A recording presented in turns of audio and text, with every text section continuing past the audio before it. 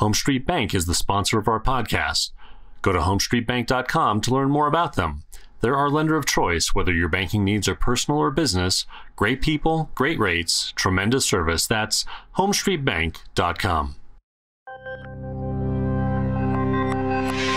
Are you frustrated by trying to win the sale based on price alone? We might be able to help you with that. Stay tuned. Welcome to The Buyer's Mind, where we take a closer look deep inside your customer's decision-making mechanism to reverse engineer the perfect sales presentation. Now, please welcome your host, Jeff Shore. Well, welcome everyone to another episode of The Buyer's Mind. I'm your host, Jeff Shore, where we take the opportunity to try and figure out exactly how your customer makes purchase decisions. And what do we want to do here? We want to understand the way that our buyers buy. If we understand the way that they want to buy, then we can reverse engineer our sales presentation to make it easy for them to do that. You know, I recently interviewed a top salesperson by the name of Molly Jacobs, and I'll tell you what, she's just fascinating because her product is boxes. She sells cardboard boxes to companies that need to ship things. If you want to talk about a commodity, it doesn't get any more commoditized than a cardboard box. So how do you get a sale when your product is virtually identical to your competitor's product? Is price your only option? And that's what we want to talk about on today's episode. Joined as always by our show producer, Paul Murphy. Murphy, let me ask you a question. Are you a price shopper? I mean, as a consumer, how important is it to you that you're getting the absolute lowest price? It's pretty important to get the lowest price, but I'm also kind of a brand name guy, so I like Coca-Cola. So I'm going to look for where Coca-Cola is the cheapest, but I'm not going to go get generic cola. So you want the lowest price you can get, but on something that you really want. Because I think we've all been guilty of buying something because it was a low price and then feeling like, I don't know why I bought that. Yeah, well, I bought generic cola before thinking, well, I'll save a few pennies. And then I was very sorry I did later. And I might be just sort of an oddball on this, but I actually want to spend more money. And let me explain what I mean by that. I want to have a reason to spend more on a product. Listen, I love getting a good deal. I really do. But I love it even more when I get a great experience. And I'm willing to pay for that great experience. So to give you an example, I was in a store recently, a hockey supply store called Pure Hockey. And I have to tell you, they took such good care of me that I didn't bother to comparison shop, to price shop. I didn't want to. I could have given them the old, well, I want to think about it, and then gone online to comparison shop and see if I could get the product cheaper. I could have done that, but I didn't. And you know why? I like these guys. I appreciated the experience. They were so helpful. I wanted to buy from them because now what do I have?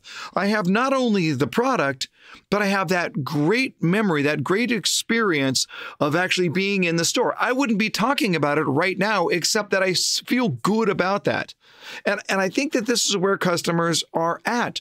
You can go to an amusement park, or you can go to Disney World. You can go to a nice restaurant, or you can go to the French Laundry. Now listen, Disney World, French Laundry, and I could come up with 1,000 examples like that. You're going to spend a lot more. Why? Because it's not just about a product. It's about an experience. It's about the way that you feel. And here's my question as it relates to whatever it is that you are selling. My question is this: why you? What makes you stand out? What reason do you give for people to shop from you? Now listen, please don't say quality, okay? Please don't say, well, my quality is better. That only works if your competitors are willing to say, well, that's true. We don't really put a lot of premium on quality here, right? Please don't say value. That's a buyer word, not a seller word. Everybody says they have great value. What I want to know is, what experience do you offer that separates you from everyone else? When you provide something unique, you de-commoditize. So we don't provide sales training at Shore Consulting. We craft these unique experiences that are different than you're going to get from any other company. And that uniqueness keeps us out of the commodity trap. We have zero interest in being the cheapest option. I would never, ever want to look at it and say we are cheaper than anyone else. Because in order for me to say that, I would also have to admit that my product offering, that our experience offering, isn't any better than anyone else's. And it's simply not true. So you have to ask yourself the question, what do you do that is truly unique? And today's guest is going to show us how to do just that. How do we achieve sales differentiation? Well, I'm thrilled now to be joined by Lee Salz. I've known Lee. We've been a part of the same group here for quite some time. And several years ago when he wrote Higher Right, Higher Profits, boy, I ate that book up. It was such a good and timely book that was really necessary. And now he's back again with Sales Differentiation, which I think you're absolutely going to love. Lee is the CEO of Sales Architects. He is an expert in the area of sales differentiation, and he works with senior executives and business owners across every industry so that we can figure out how to get more deals, how to stand apart from everybody else that's out there. Lee is a widely respected sales authority. He's a featured columnist in a number of business journals, and he's just a really, really good guy. Lee Salz, welcome to The Buyer's Mind. Jeff, thanks so much for having me. Let's have a little fun here. So, one of the things when I started to read the book here, I was captivated right from the very beginning because our mutual friend Jeb Blount wrote the foreword, and the first words of the foreword, you guys are all the same, right? So we hear this all the time. It's going to kill us one day as salespeople. It's like we hear people say, you guys are all the same. And I don't want to put words in your mouth, but it sounds like this was a book that you from the very beginning said, no, let's debunk that. Let's find a way to get out of the idea that you guys are all the same. Yeah, it wasn't so much on the buyer side. I mean, we're all buyers, right? We all buy products, services, technology, and our fundamental goal when we're buying is to commoditize, meaning we want to put something in a grid, whether some people do it on paper, some do it in our heads, and we say, here's our criteria in the column, and across the headers, we have the places where we can get it. And our fundamental goal is to make everything seem like it's the same and get it for the cheapest price.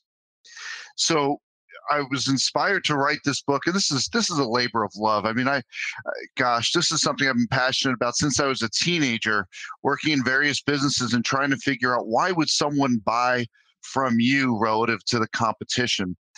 And so over the last, 25 plus years, building this sales differentiation philosophy and helping buyers see that there are meaningful differences and that they're worth paying more for them. But this is already, it's got my head spinning over here, Lee.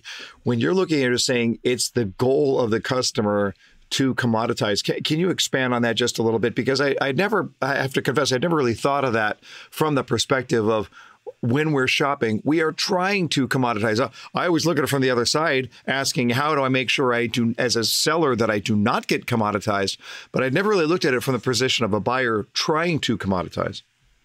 Yeah, and I'm not a psychologist, I'm not a psychiatrist, but I've found in working with buyers over the years and even looking at myself, fundamentally, when we say we need to buy something, whether it be a car, a house, carpeting, whatever it might be, we try to organize information in a meaningful way. And we've been taught to think in terms of a matrix where you identify what your criteria are and the places you can get it. And no one wants to pay 1 penny more than they need to for the exact same thing. And why would you? That's the definition of insanity, right? Buying something, paying more money for it, but it's identically the same as something else. So this is absolutely right. It's resonating with me. I think it's going to resonate with our audience as well. And so from that perspective, with that platform, you came along with sales differentiation. So tell us what sales differentiation, how did you come up with the title in the first place, and give us the big picture right here. Well, when you work with a publisher, you don't take ownership of the title. So I had shared with them what the philosophy is, what the book was all about. And they came back to me and they said, the title of your book is Sales Differentiation. Yep. There's no book that's ever been written on the topic. There's no book with that title. So that's going to be the title of your book. Yeah. And so the premise is that it doesn't matter what you're selling. There's always a conversation about price. And as we talked about, buyers are trying to justify the price that you've associated with whatever it is that you're selling. So that's when the game begins. So from a salesperson's perspective, can you demonstrate enough value in what you sell and how you sell to justify that price point that's been associated with that item? And quite frankly, a lot of salespeople struggle with that. Mm-hmm. And what do? Well, let me go ask my manager if I can take 10% off. And that's their strategy to win the deal. And from a company perspective, every single instance where you reduce your price unnecessarily, the result is you got the deal, but you've sacrificed margin dollars to do it. So the core objective that I have with this book and this philosophy is to help salespeople win more deals at the prices they want. Okay, so let's look at an example here. Let's suppose that I'm selling brand new cars. I've never sold cars before, but let's assume that I'm selling brand new cars. Okay. And there's a dealership across town. It's not that far away. Now, it's a new car, so the make and the model and the specs, they're all dictated by the manufacturer over here. That car seller is going to be dealing with a customer who is absolutely looking to commoditize the product, or they don't want to spend, as you said, a penny more than they have to. So I can hear a car seller out there saying, I'm sorry, but if I don't offer the lowest price, I'm not going to get the deal. Well, and if you ask the ownership of that dealership, is that your strategy, that you just want to win deals on price? I'm guessing they're going to say no. Mm-hmm. Right? Right. And so what you're seeing is a lot of dealerships looking at various ways to differentiate themselves beyond the vehicle. Because let's say you and I are both selling Fords, and they can get a Ford Expedition from you, they can get a Ford Expedition from me. So they try to differentiate the service experience as a way to get people to buy from them versus the alternative. You've also seen over the years some different strategies around no haggle. This is the price. I remember that was Saturn's approach. Unfortunately, they had some challenges with their business model. But recognizing everyone loves to have a new car, and they hate the process of buying the new car. I just went through this with my daughter. My daughter, she's a sophomore in college. She came home from school and she said, Dad, I want a car. I said, well, that's great. We're not getting another one. We already have 3. Mm-hmm. And she said, no, I'm paying for it. I said, okay, talk to me. She said, well, I'm going to nanny, and so I want a car. I said, okay, that's fine. And we worked out the parameters for that. And then I went through and helped her with the exercise. First, I had her go into the dealership, and I told her some questions to ask and go through that experience. And then every single time you go through this car buying experience, you get to the hassle phase. Oh, no, I never said that. Or, oh, this isn't included. And so where salespeople have an opportunity to differentiate themselves with car selling is make it pleasant for me. Mm-hmm. Make it an experience that I enjoy. And one of the core premises that in this book is that people don't know how to buy what you're selling. I've never had a salesperson in any industry, no matter what they're selling, tell me that the people that they're selling to know more about the world of potential solutions than they do. Not one, not in any industry, not in B2B, not in B2C, none. Salespeople have a greater expertise in those possible solutions than the people they sell to. So in my opinion, that provides them with both an obligation and an opportunity. My perspective that a salesperson's job is to help their buyer achieve whatever it is their objectives are, help them make an informed purchasing decision. The opportunity is for you to help shape decision criteria because they don't know what to ask. Mm-hmm. For example, when you're selling cars, of course, the salesperson never brings up the fee when you return a lease vehicle. That never comes up because that's counterproductive to the sale. Mm-hmm. But if I was selling and I knew that my fee for returning there, either there wasn't one or it was lower than alternatives, my counsel would be make sure when you're going through the process of selecting a vehicle to lease that you ask about that fee when you bring the car back. So the opportunity that salespeople have in the car space is you can't change what you sell. You can't add colors or features to the vehicle. It just is. But if you think about the experience that you create for people that are coming in to buy a car, think about all the emotions that they're feeling. Excited to get a car, a little nervous about the investment for a car. Historically, we've all been taught that car salespeople are shady.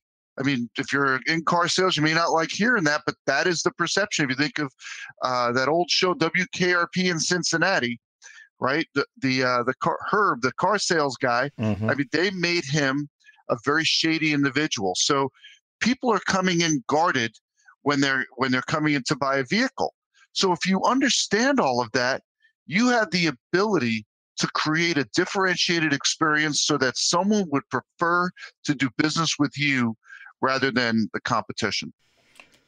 When you look at differentiating, I think a lot of salespeople are going to say that sounds more like a marketing thing than a sales thing. And I would look at it and say, well, there's certainly no question that marketing has its role in trying to differentiate. But I think you and I are probably going to land on saying, no, salesperson, you got to own this one. Well, it's not so much the salesperson. It's just, in my perspective, as part of this whole sales differentiation strategy, is there's two types of differentiation. There's marketing differentiation and there's sales differentiation. And that doesn't mean the salespeople are the ones necessarily to innovate that sales differentiation strategy. It could be a collaborated approach with the management team, or the company could say, this is how we're going to establish that. The way I define the two and the distinction is marketing differentiation is one directional communication for the masses. That's what trade shows do, websites. It screams at the market, hey, look at us, we're here.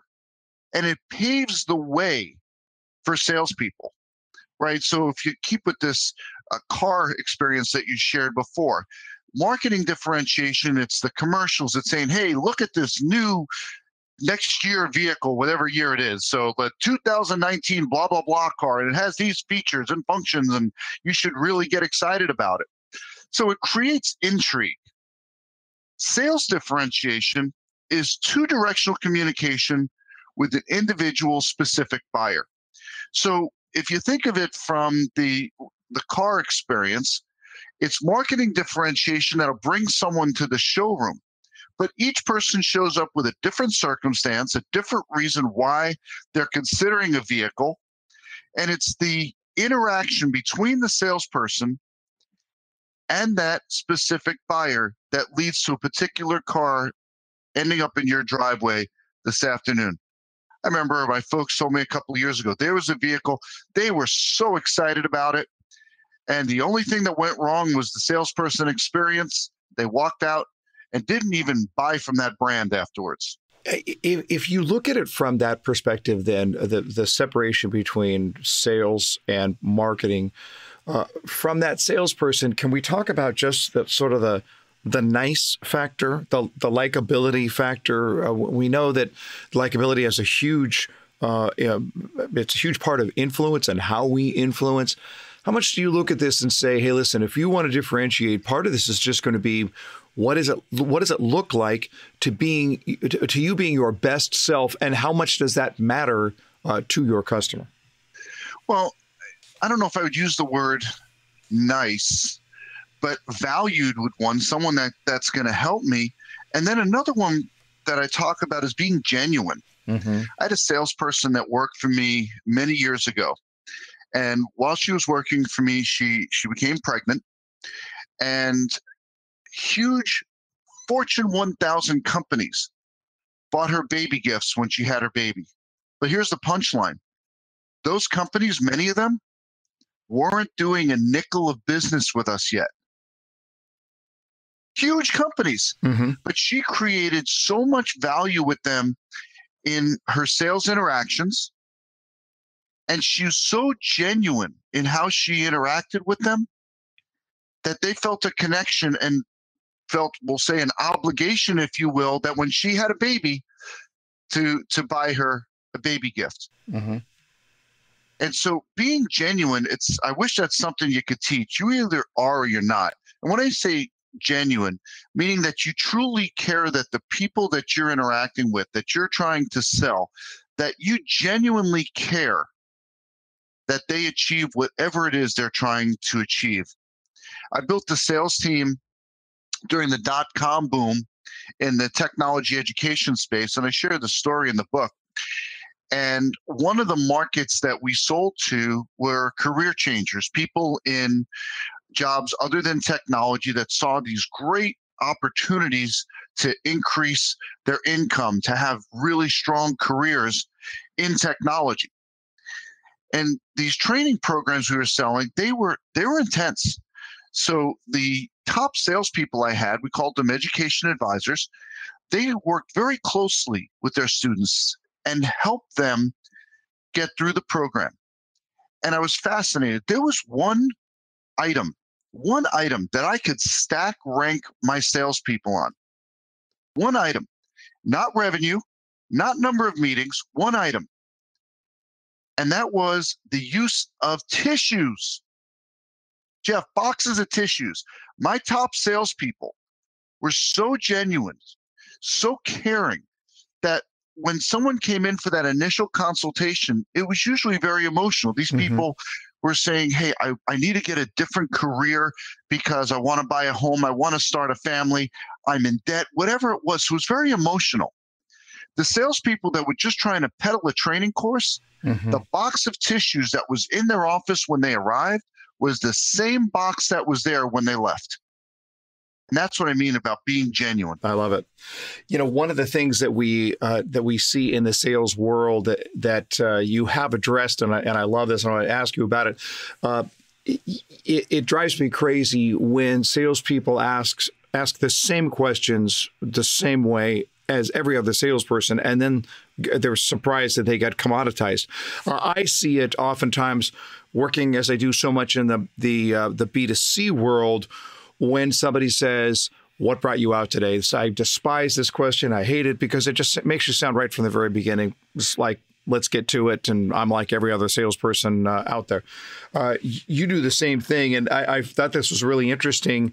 In one of the chapters, you talk about two words guaranteed to turn off the decision influencer.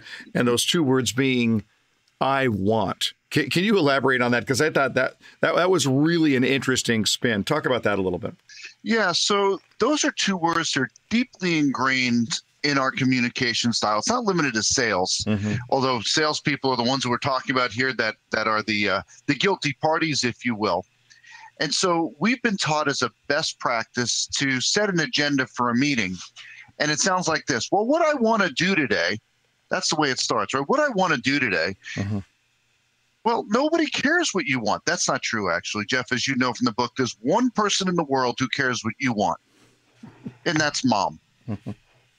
No one else cares what you want. Of course you want to get a commission.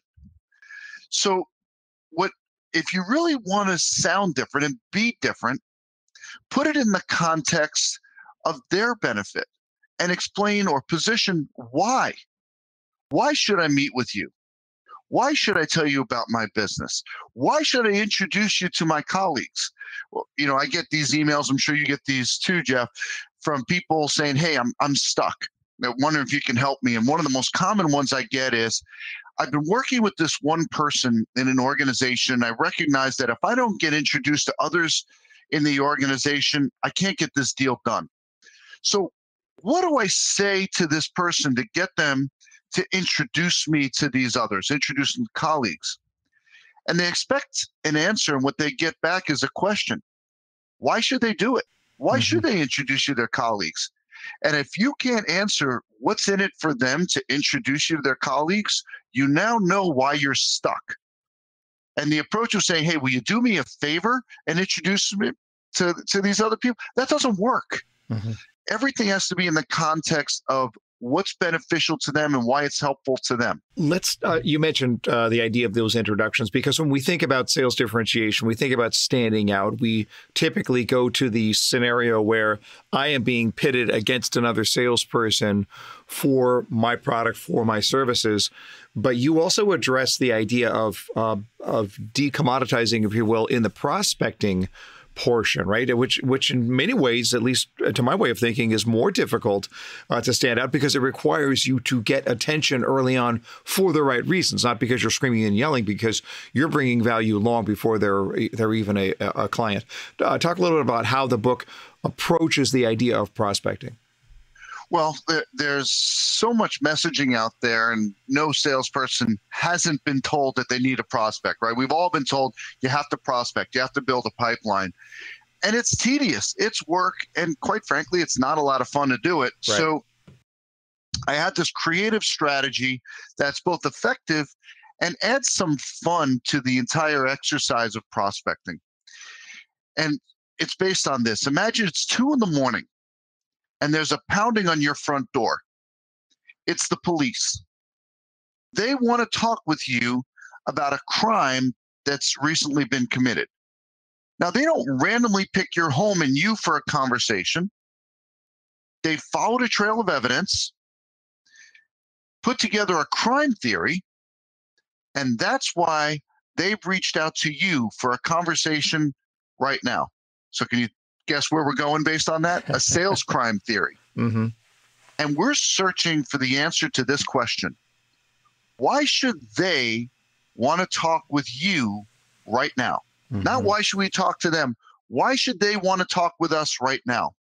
So based on what you sell, based on the different people that you're trying to engage, you look for evidence. So for example, you might be looking for that they had an acquisition, or they announced a new product, or they have a new location, or they got sued, or maybe their competitor is doing something that they're not, and it's something that you can help them with.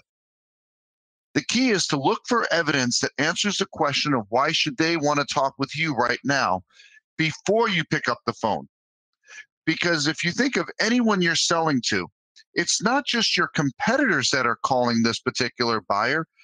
It's all these other things that they may be involved with buying. So you have a lot of competition when you're trying to get FaceTime, and your fundamental goal is to sound different in that initial call so they take the meeting with you. And that sales crime theory approach sets you up to accomplish just that. That leads into just the last question here, and it has to deal with personal value differentiation. When you're looking at how you differentiate from everybody else, how much does that come down to just, here I am as a human being with my unique skill set and personality? Talk a little bit about personal value differentiation. Sure. So the company takes the steps to differentiate what you sell. Right? Most salespeople can't affect the product, service, and technology. They might be able to configure it, but they can't necessarily define it. Then there's the how you sell. In some companies, it's prescriptive, and they've laid out step by step that side of it.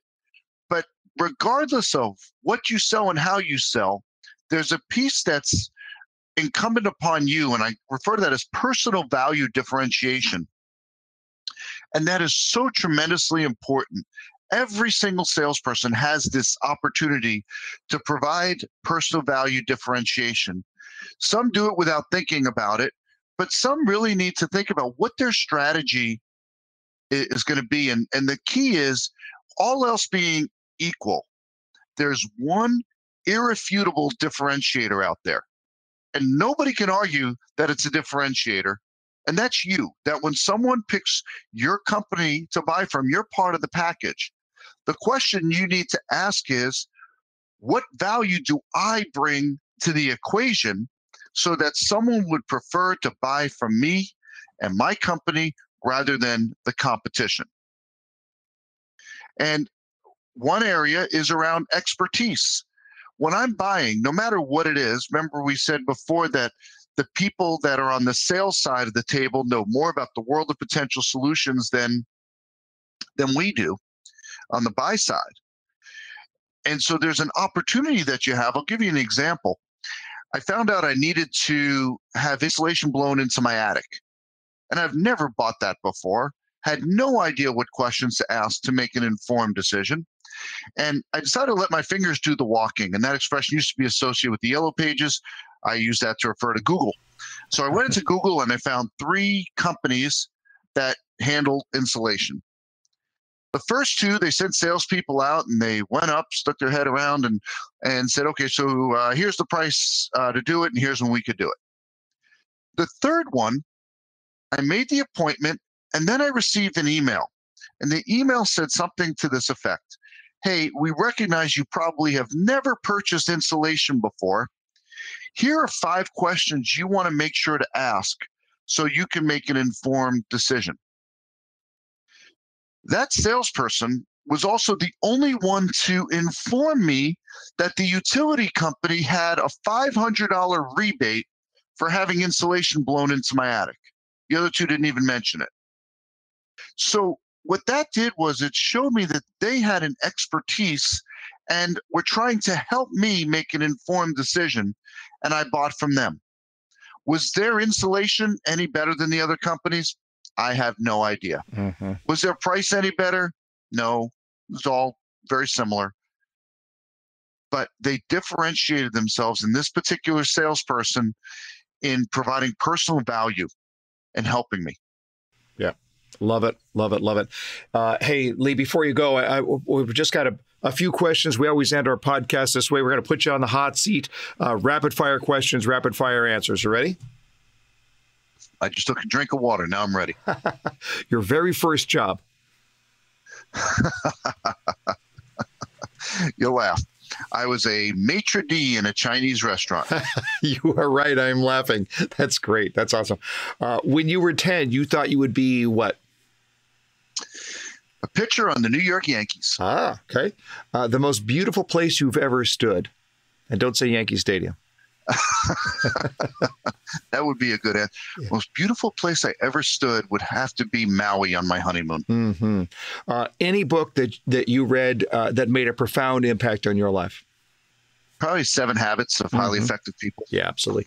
A movie you've seen multiple times, but you would gladly watch it again if it came on television today. Caddyshack. Uh-huh.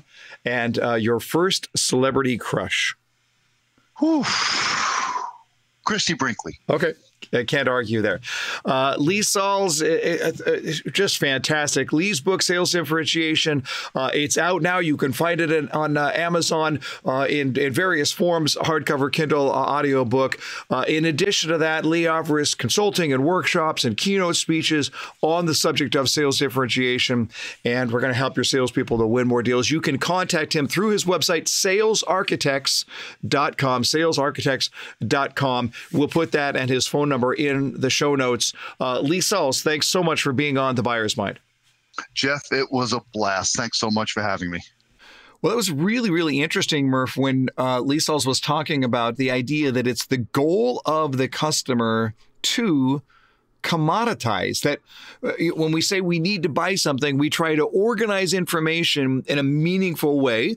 We identify the criteria where we're going to find the product, and then we ask, how can we pay the lowest amount possible? That commoditization is really easy. I never really thought about trying to commoditize as a consumer, but that made sense to me. What about you? It did make sense. I guess I'd never thought of it that way, just like you hadn't. But it was that idea of I'm always looking for the lowest price, and that ends up making whatever I'm buying a commodity. Yeah. Right. Even if I'm going to overlook the experience in order to do that, which is always a dangerous thing to do.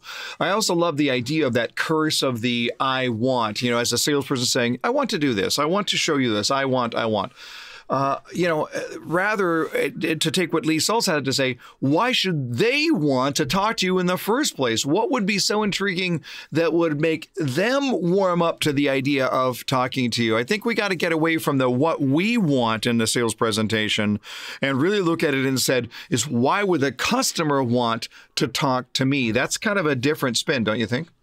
I do. The other thing that I liked from him was that most people don't know how to buy what you're selling. So if you're a counselor to your buyer, informing them about, maybe the gotchas, and why you're better, that's going to differentiate you. It really, really does. And I think if this is why one of the most effective closing techniques that I have ever used and that I've taught to many, many salespeople is the idea of the explain the process close, about going through and saying, hey, listen, should you decide to purchase, let me explain the process. And then what do? In less than 60 seconds, we give them a top level overview of the purchase process. But I do that by starting with step number one. So I'm going to say, should you decide to buy, let me explain the process. The first thing we would do is sit down and write a purchase agreement, and then we would do this, and then we would whatever it is. But then when I've explained the process, now I'm going to go, and that's the way the process works. Now, the very next step in the process is to sit down and write a purchase agreement. Is that where you're at? Is that what you wanted to do? And the question is very conversational. It's not in your face. It's not manipulative. It's like the next step is to sign a purchase agreement. Is that what you want to do? That's it. There are only two possible answers to that question. Yes, great, congratulations, you're going to love it. Or no, okay, well, where are you at? What are you thinking about? So the idea here is that when we make it easy for a customer to buy, we relieve their cognitive strain, right? It's just that we get rid of that brain strain and they understand it. And now that just frees it up. We let them know this is the path. Is it the path that you want to go on?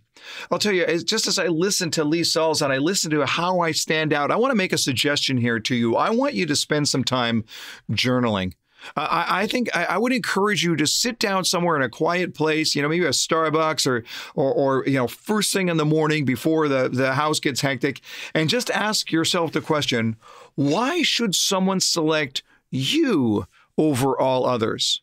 What do you bring that is unique? If you want to get away from that commodity trap, you have to figure out how to differentiate. So if you sit down and you start listing it out, what do I bring? Why would someone select me over all others?